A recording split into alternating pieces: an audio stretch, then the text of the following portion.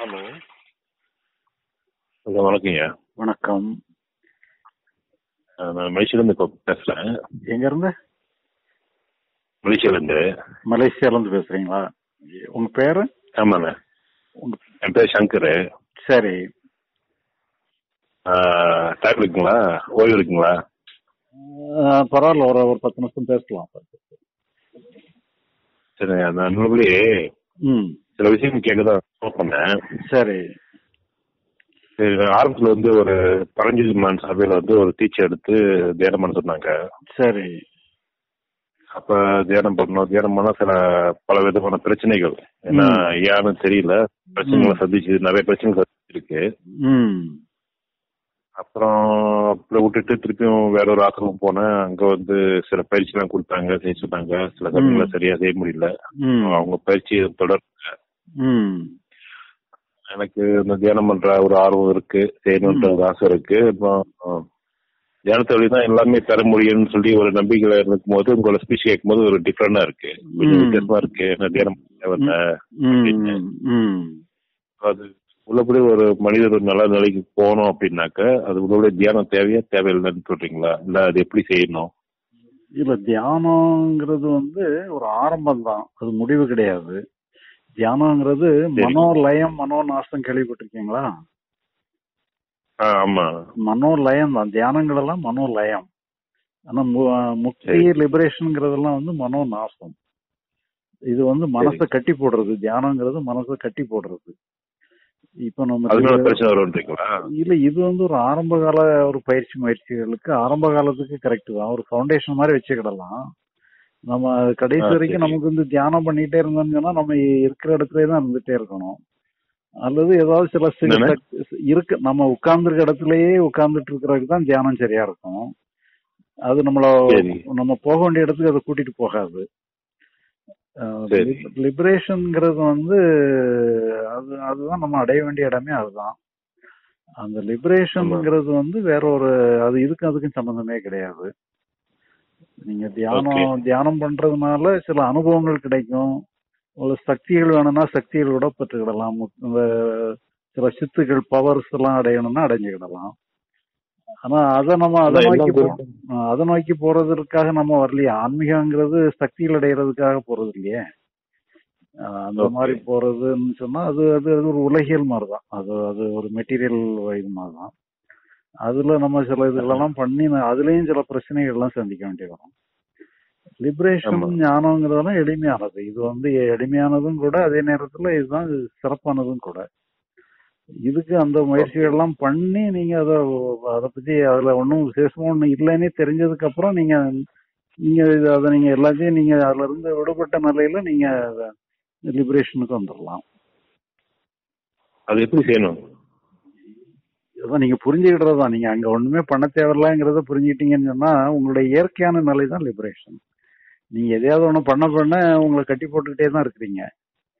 ஒன்னும் பண்ண தேவையில்லைங்கிற முடிவுக்கு வரணும். முடிவு வந்த பிறகு நீங்க சுதந்திரம் ஆயிடுறீங்க. நீங்க எதை பண்ணனாலும் உங்களுக்கு கட்டி போடுற வேலை தான் அது.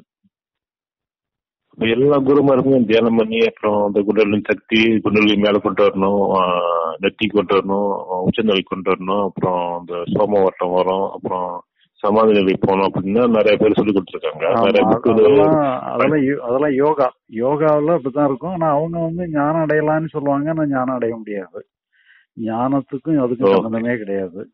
அது சில சக்திகள் அடையலாம். பின்னாடி ஒளி நீங்க என்ன அடைஞ்சாலும் அது ஒன்றும் பிரயோஜனமே கிடையாது.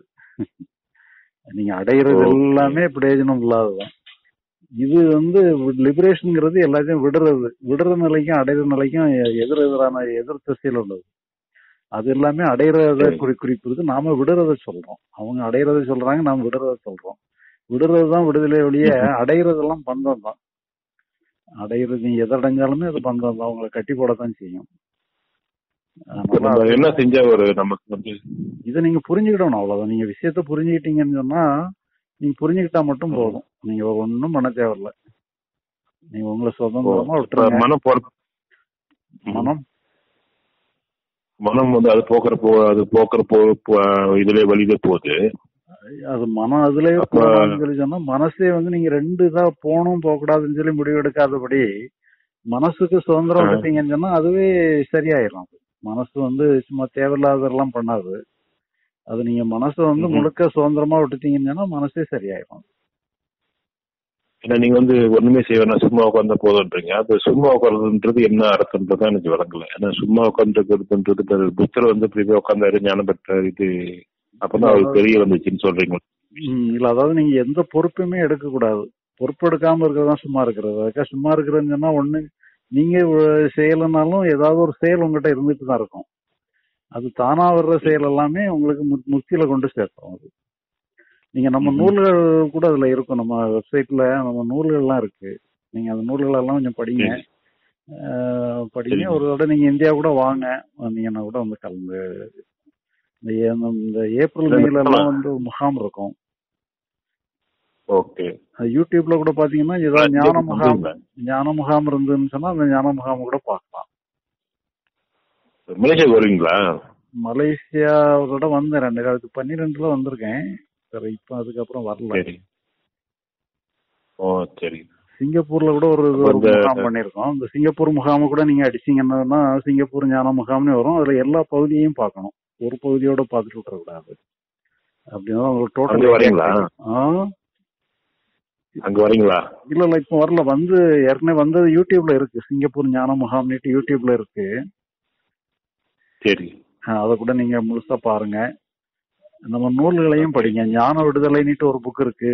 தியானத்தை விடு ஞானத்தை விடுன்னுட்டு ஒரு புக் இருக்கு.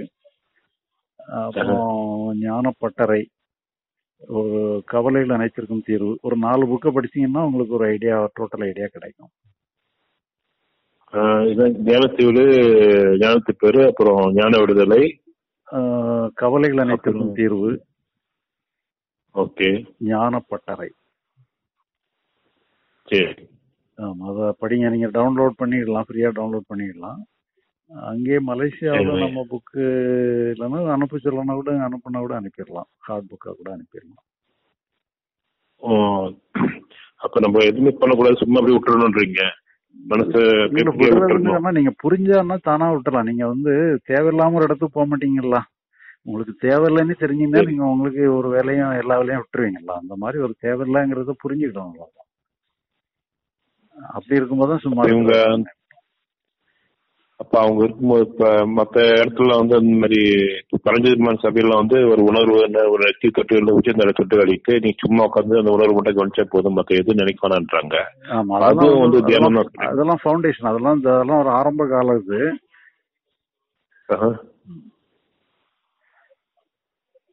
அதெல்லாம் ஒரு ஆரம்ப கால முயற்சிகள். அது ஆரம்ப காலத்துக்கு வச்சுக்கலாம். இதுக்கும் அதுக்கும் சம்பந்தம் இல்ல. அப்போ முக்தி தியானம்ன்றது இது ஞான முக்தின்றது கொஞ்சம் வேற வேறதான் கிடைக்கும். ஆமா, அதுக்கும் நீங்க புரிஞ்சுக்கிட்டீங்கன்னா எல்லாத்தையும் இணைச்சுக்கிடலாம். நீங்க தியானத்தையும் இதுலையும் கூட பிரிக்காம இணைச்சுக்கிடலாம். நீங்க ஞானம்னா என்ன, லிபரேஷனா என்னன்னு புரிஞ்சதுக்கு பிறகு தியானத்தை கூட நீங்க ஒரு டூல்ஸ் மாதிரி பயன்படுத்தலாம். இதுக்கு அதுக்கும் சம்பந்தம் கிடையாது. பட் இருந்தாலும் நம்ம எல்லாமே நமக்கு பயன்படும். ஓகே. அப்ப நம்ம தியானம் பண்ண போயிட்டு நம்ம சும்மா உட்காந்துருக்கோம். அதே போல இப்ப நீங்க சொல்ற மாதிரியும் சும்மா உட்காந்துருக்கலாம், தவறு கிடையாது. சும்மா போய் உட்காந்து சும்மா உட்கார்றது இல்ல, வேலை இல்லாம சும்மா உட்கார்றது இல்ல, பொறுப்பு இல்லாம இருக்குது. நம்ம எந்த இதையுமே அடையணுங்கிற எண்ணமே இருக்க கூடாது. அடையணுங்கிற எண்ணம் இருந்தா தான் உங்க மனச சுதந்திரமா வர முடியும். ஓகே. கொஞ்சம் அந்த தவிர்க்கிறது, அப்புறம் மனம் இயங்கும் பரிமாணம் சொல்றீங்க. மனம் இயல்பு நிலை வைத்திருப்பது, கொஞ்சம் கழிச்சு கூப்பிடுறீங்களா? நீங்க உங்களுக்கு வாட்ஸ்அப் இருக்கா? வாட்ஸ்அப் இருக்கிறேன். இது இந்த நம்பர்ல தானே, வேறையா? இதே நம்பர் தான். சரி, நான் வாட்ஸ்அப்ல நான் ஃப்ரீயா இருக்கும்போது நான் உங்களுக்கு கால் பண்றேன். நான் ஒரு சின்ன வேலையில இருக்கிறேன். ஒரு ஃப்ரீயா இருக்கும்போது நான் கால் பண்றேன். சரிங்க. நன்றிங்க. நன்றி. நன்றி.